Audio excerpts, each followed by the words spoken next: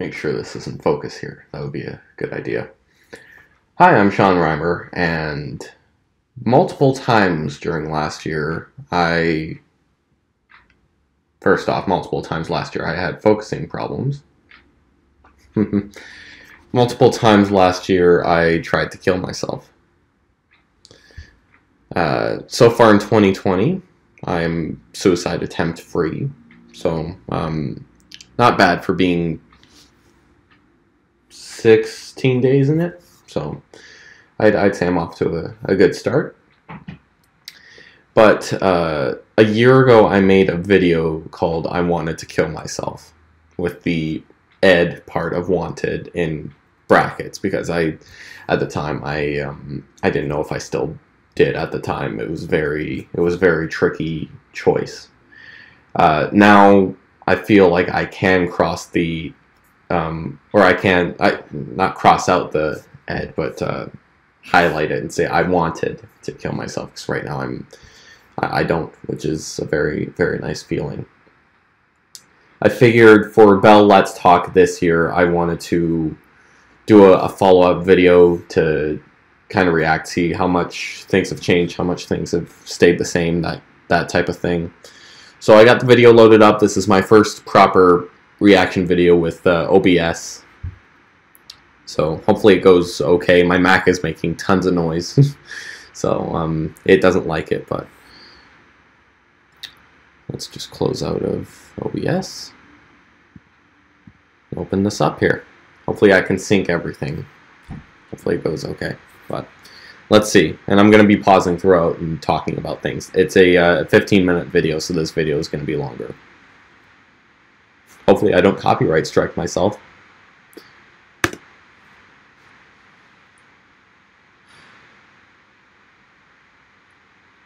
Hi, I'm Sean Reimer, and on January 20th, I wanted to kill myself.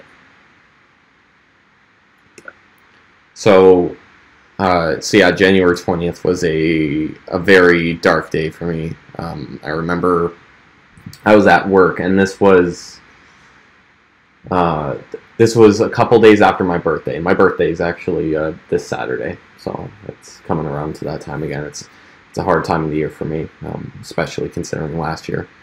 But it was a sales day at work, which means it's 50% off the entire store. Everyone and their mother is at that store that I'm working at, and I still do work there. If any of my coworkers are watching this was, first off, hi. Second, this was what happened on January 20th. So it was a long day for me, and I was going through some relationship troubles quite a bit, and I wasn't able to think clearly, and I just knew that I wanted to die. Like I felt useless there, and that I wanted to die. And I remember that night during my last break, I contacted my father, who I hadn't talked to in a very long time because of circumstances, to bring me some of my sister's antidepressants, because that's how bad it was. And he was like, you know what, why don't I just take you to the hospital? Because and it was always sort of a joke as a kid, like, you know, we'd say we want to kill ourselves, and my parents would take it very, very seriously and be like, we're going to take you to the hospital. And it was sort of a threat, but this time it was like, yeah, I needed to go to the hospital. So I went, spent 6 hours in the emergency room, and eventually we got this psychologist, and for some reason I snapped at him and had this psychotic break at him, and I feel bad for doing that, but I wasn't in my right mind then. Like, it was a complete out-of-body experience. But very, very rough day, January 20th, and those days kept getting harder. Good way to start a video, yeah. Okay. It's amazing how much I've changed. Like, I'm wearing glasses now, and then I've got kind of it's hard to see, but kind of sort of a beard. I'm working on it. And then the hair, this is kind of my go-to look now. I was messier back then. I look like MacGyver. I look like, and then clean shaven. It's weird to see how much I've changed in 1 year. A lot. So I'm planning on uploading this video on Bell Let's Talk for those. I'm not wearing the same shirt, by the way. This is a I'm pretty different sure shirt. it's a Canada only thing. It might be something that's all over the world, but it's a day in which it's pretty much what it sounds like. We talk about mental illness and raise awareness for it. And I've been really silent about my mental illnesses because I never found a way to express them. And this year, I figured I'd have to do something. At this point, I wasn't actually officially diagnosed with anything. Eventually, during the spring, I went to a psychiatrist. For those who are getting into mental health, always go to a psychiatrist. Don't go to a family doctor because, don't get me wrong, I love my family doctor. He's awesome, but they just are not equipped to deal with this kind of thing. They'll give you as many drugs as you can stomach, basically. I was on Cipralex, Prestique, Effexor. Effexor messed me up and gave me bipolar side effects, which made me think I was bipolar, so I went on Topomex, and that's when my eyes got screwed up. So it's even hard to be in this lighting right now, but I need to light something for the video. But with the psychiatrist that I went to, they diagnosed me with major depressive disorder and general anxiety disorder, or might be the other way around, major anxiety or general depression. I don't know. But then they gave me 2 prescriptions that I've been on to this day and that have worked very, very well. So I'm very, very fortunate that I found something that works for me. It's gotten out of hand at this point for me. Yeah. I'm going to take you way back to the start of my life. So when I was 2.5, 3, something like that, I was diagnosed with PDD-NOS, which stands for Pervasive Developmental Disorder, not otherwise specified, I believe. Yeah. In short, I had a form of autism in which some symptoms were severe and then others weren't existent. So they didn't know how to properly diagnose me. So I think I've gained weight. They put me. Good. From age 3 to age 5, I would come home from a special needs preschool. I'd go down to my basement and I'd partake in therapy to help me behave like a normal human being, typical autism child therapy, I guess. The company who did it no longer exists, so I can't confirm anything. In a way, that therapy was helpful for me because it's, obviously helped me behave like a normal human being, but at the time I didn't know what was going on. I thought every child went through stuff like this.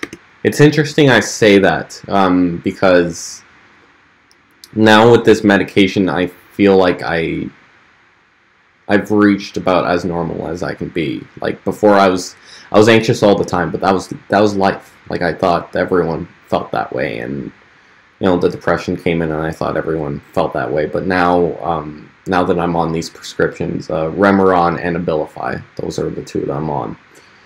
Now that I'm on those, I'd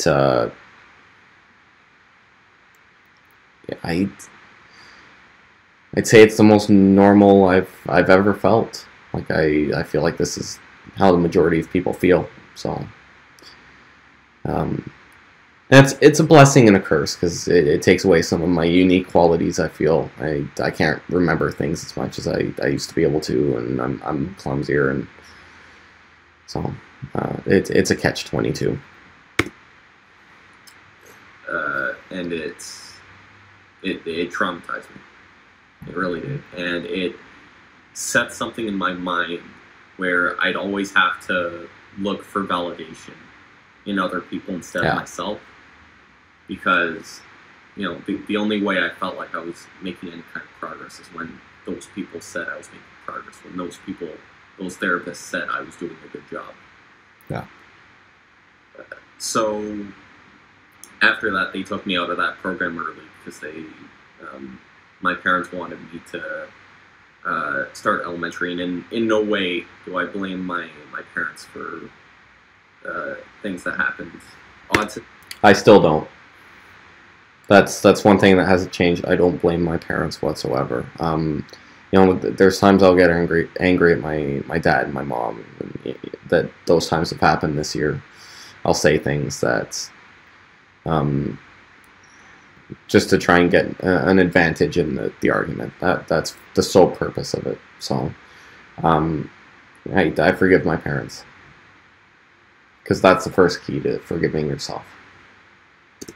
Was a fairly new thing at the time, and resources were still fairly scarce, and they were trying to. I'm tired.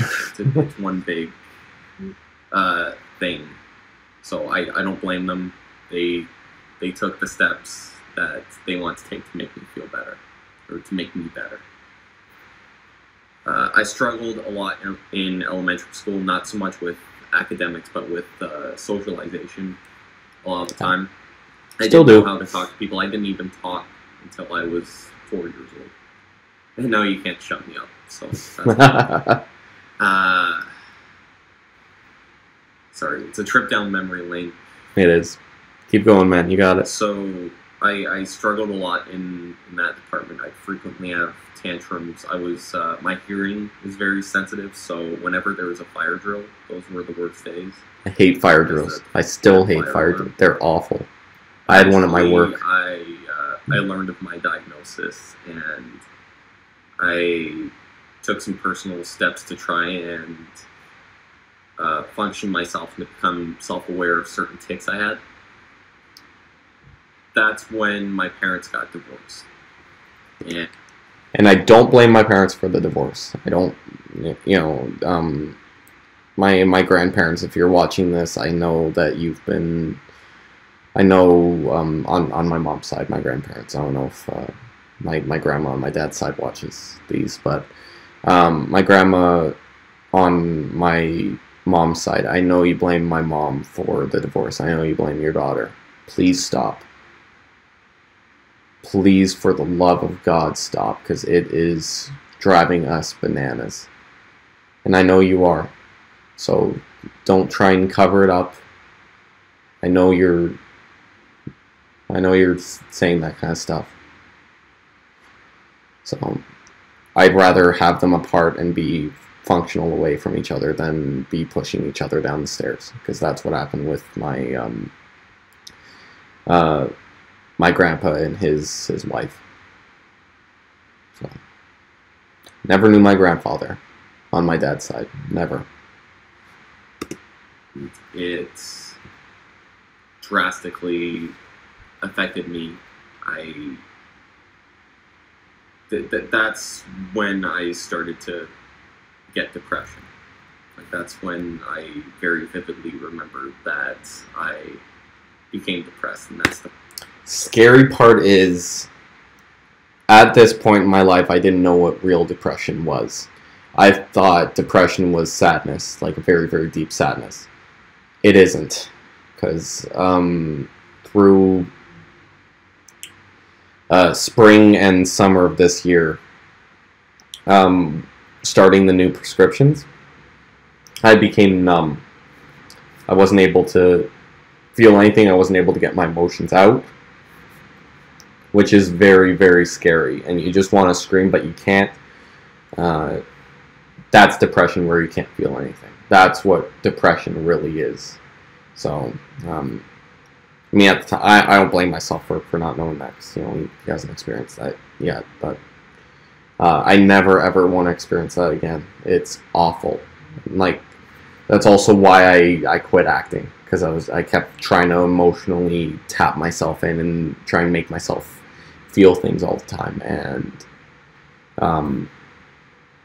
no, it put too much stress on myself, and it maybe caused myself to self-harm. So, sense that I became cynical.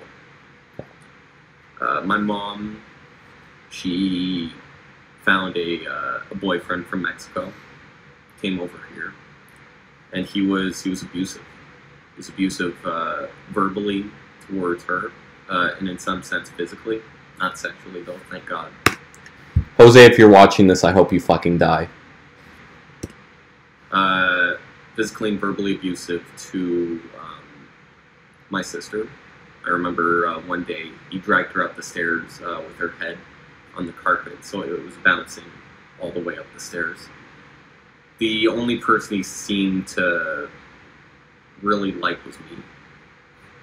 So one night there was a huge fight, lots of shouting, and I got sent home that night to my dad's place so my mom could figure stuff out. Eventually, they broke up. It was very ugly, and he ended up, I think, taking some stuff of hers that she never got back. So that was another thing.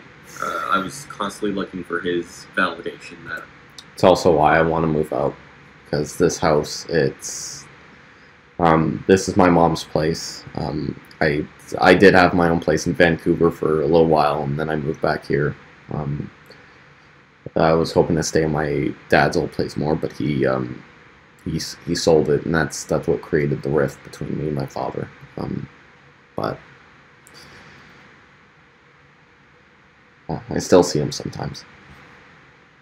Jose, I mean.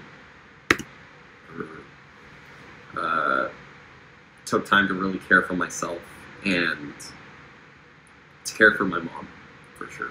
And I feel a lot of guilt for that. Eventually, though, in junior high, I found theater. Yeah. I found acting, and I found that there was a lot of people very similar to me in that I hated myself, but with acting, I could become any character that I wanted to be. I could become a psycho killer that was stabbing people's eyes out so she could look for a cuckoo bird. I could be, I could become a secret agent infiltrating a girl's slumber party in a high school. That was a fun play. Yeah. I could be Batman and Sherlock and anything I wanted. I could write my own stuff. I could write my own characters, and I could get a camera and I could do this. And I actually wrote a musical this year, and I'm pretty proud of it. If anyone's familiar with My Chemical Romance's The Black Parade, I took the music from that and made it into a musical. So, yeah, it's not perfect, and I'd like to rewrite it and tweak some stuff, but maybe one day I can see it come to life. That'll be wicked. Take a break from being me for a while. But deep down, and it's a thing many actors go through, and it's something that's going to be ingrained into me. Actors constantly look for a validation of an audience, so you can see why this job was pretty ideal for my situation. Yeah. So I decided to pursue that. I went to Vancouver to an acting school, and I wonder if he'll say it. I almost didn't survive out there. It was bad, and I don't think he knows at the time what happened. Because I didn't take care of myself mentally. Yeah, I don't think I'm talking to him like he's a he, but he's me. That's strange, but I didn't know at the time that that school no longer exists. So my diploma doesn't mean anything coming from there, because it's a new school now. It's called the Vancouver Acting School, but it doesn't exist. So honestly, there's days where I've been tempted to light that diploma on fire. Take care of myself physically either. I was eating a lot. I was. You were eating a lot? Really big into. Oh my God, you stick. Try and cope with my feelings, because every memory in an acting school keeps getting brought up. so you can experiment with different parallels, things like that. Sorry, I'm really, really tired. And so every day I was going home with scats that were peeled off, like mentally, and memories that I wouldn't let heal. And I couldn't come back into that. So I left Vancouver. I ruined quite a few relationships I had there. If anyone from my school in Vancouver is watching this, I'm sorry. I made amends with some people in Vancouver. They don't have any hard feelings. They're going through life just like me. So it was a bit naive of me to think that I screwed everything up. I didn't. I put that in a lot of my poetry as well, that I screwed it up. I didn't. The way I see it, Vancouver was one road, and then there was the road least taken, the road that was more interesting, the road which I could be selfish, and I took that road. And I don't regret it at all. I'm sorry to my class, Holden, for I feel like I let you guys down. You didn't, man. I'm sorry to you really didn't. My former roommate Andrew. I'm sorry to all my instructors. Andrew is a piece of shit. I don't know why I apologize to him. He's a piece of shit. You put a lot of time into making my acting better. I do apologize to my instructors and whatnot, but frankly, considering the stuff the school was going through with the Michael Coleman incident, those watching this that aren't familiar with that incident, I'm not going to go into it, but you had no right to take any more money from me. No right. After everything that went on. So don't try and advertise your school to me anymore. I'm not going back. So considering I was looking for validation of other people, I came back home to my girlfriend. She's probably watching this right now. She's probably watching this right now. Here, I'll let him talk a little bit, and then I'll say my piece. My ex now. Yeah. It's weird to say because we're still good friends. It's just... That hurts. Oh, God. Because I haven't talked to her since February.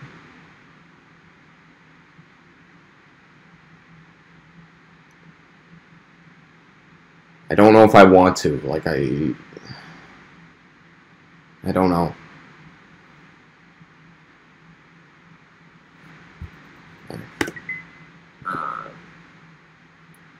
A lot of things happened in our relationship to flounder that. Or founder, or whatever the word is. I still don't know. My dad, a week after I got back, decided to move, to make himself happier, to make his fiance happier, move to Strathmore. And so I lost my childhood house, and I didn't talk to him for a long time after that. I want to talk about Sonia. Yeah, it's... I'm going to talk about it like you're here, watching this, because who knows, you might be. I don't know if you still watch this channel, but first off, I saw you in June, when you were at the store. I know you were in my line, and then you got moved to the other line right as you were about to get up to the front, so we never talked.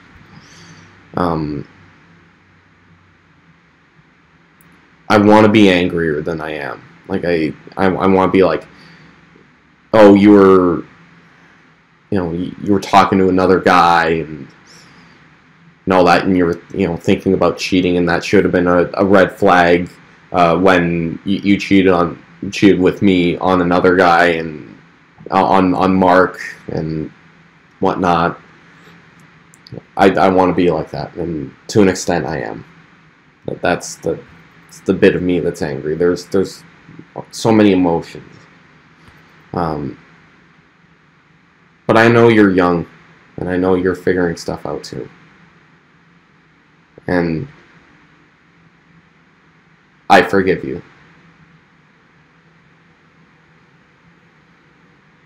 There's days I don't want to forgive you, but deep down, I do forgive you.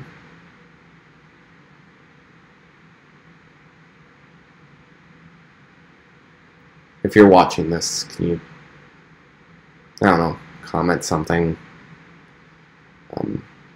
Just like an LOL or something. I'll probably forget that I even said LOL, and then you'll reply LOL, and I'll be pissed off. But okay, don't say LOL.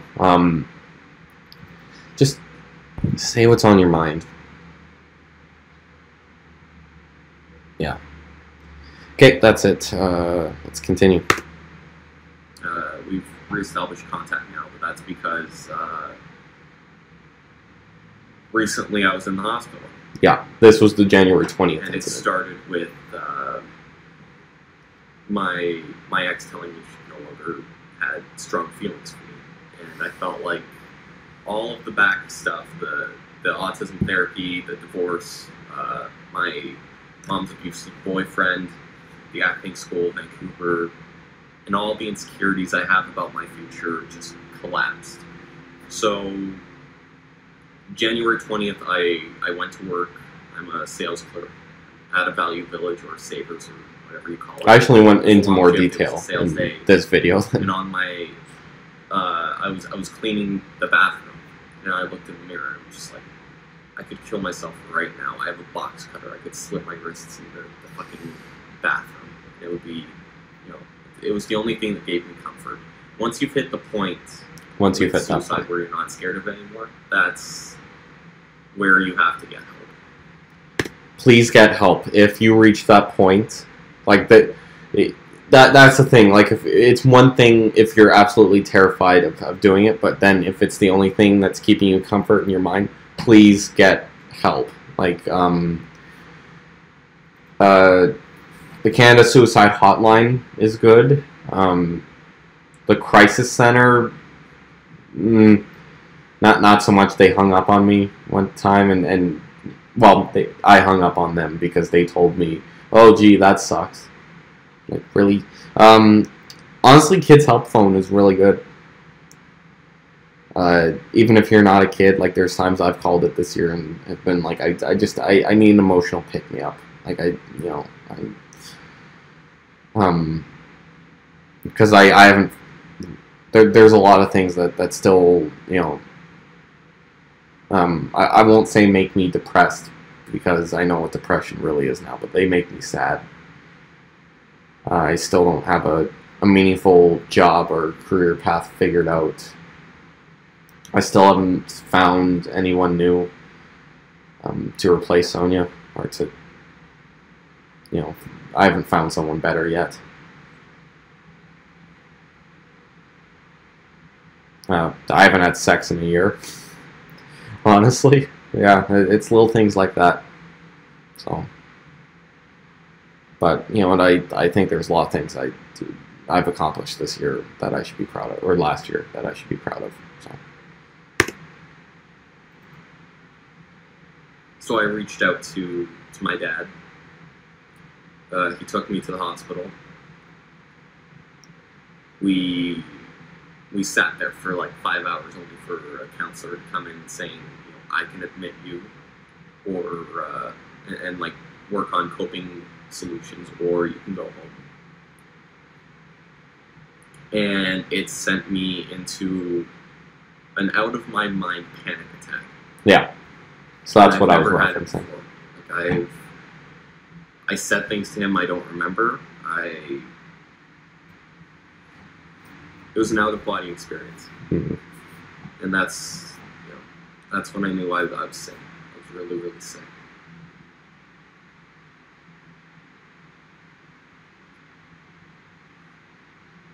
It's hard. It's, I want to be the strong person, but it just finally cracked. I want to be the strong person. I am a strong person. I am absolutely a strong person. Eventually, I found a walk-in therapist. They threatened to call the cops if I did something, so I'm not seeing them anymore. Plus, they were all the way down south near So my I've ex. decided So to take upon finding myself and trying to find ways to love myself. I'm on antidepressants right now. Trial run. I can actually get them. So this is what I'm on. 30 milligrams. I'm still working on taking the full 30. that stuff's awful. Knows me this much because of the thoughts I was having. Yeah, it's terrible. And probably panic attack too. More importantly, I've decided to, again, find ways to love myself. I plan on auditioning for a theater in Calgary Storybook Theater. That didn't happen. Because I need to find the love in that again. And I broke up with my girlfriend. Which, it's a very hard thing. Because she was my emotional support for 2 years. I wrote an entire screenplay dedicated to her for my class. I did. She was so useful to me because she got me out of the house and out of my bubble and properly introduced me to the outside world, which I've been scared of for so long. I miss you. I really, really miss you.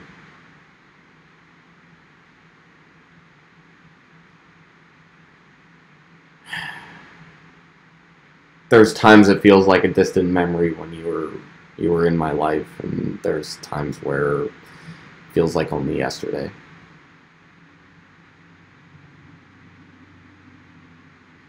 That's why I don't want my birthday to happen. I really don't.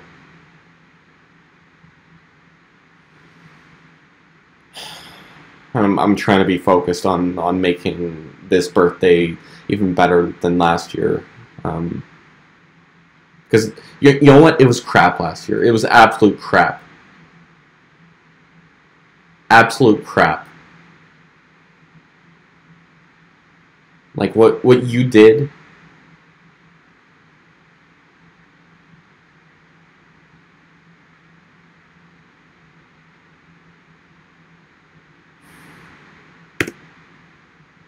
Now, though, I want to break free. A little bit of Queen, yeah. So, if you're watching this, I'll always love you in some way or another. Still do.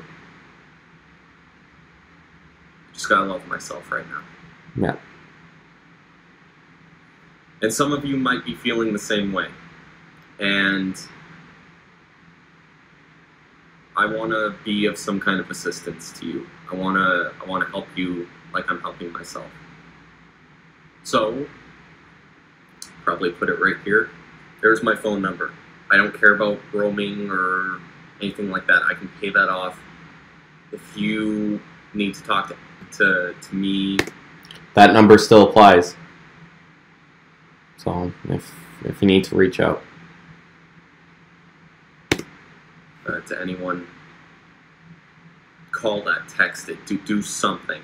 Comment on this video. Do whatever you need to do. Okay? I'm here. We're gonna get through this together. Right on, man. Because we need to talk about this. This is the only way this is gonna get better.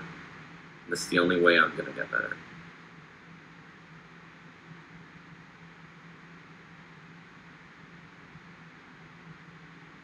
I think that's the end. Yeah, that's the end.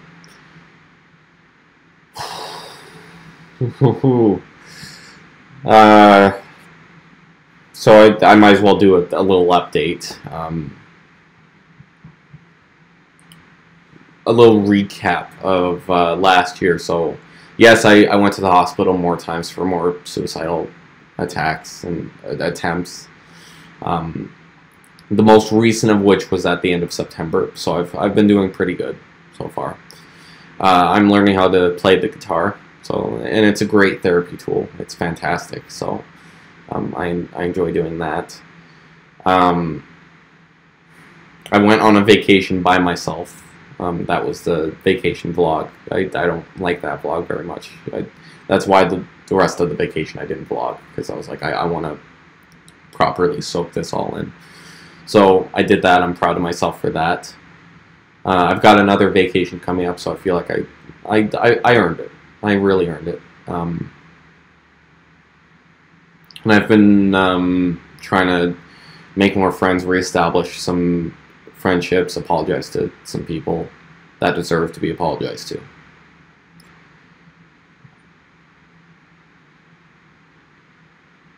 And 2020 is going to be even better. 2020 is going to be so much better than 2019. 2019 can suck it. 2019 was awful. 2020 is going to be wonderful. I think that's a good place to end it. So thanks for watching. Please comment something. Well, say hi, something. Yeah, I'm Sean Reimer. Have a wonderful night. Actually, I should end this at the same time. That'd be the better thing to do.